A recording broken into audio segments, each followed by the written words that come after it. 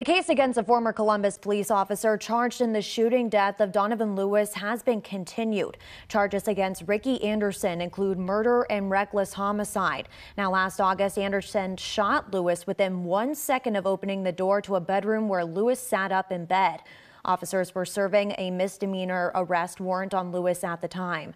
Right now, Anderson is out on a $500,000 bond. Attorneys met behind closed doors today. A judge continued the case to January 17th.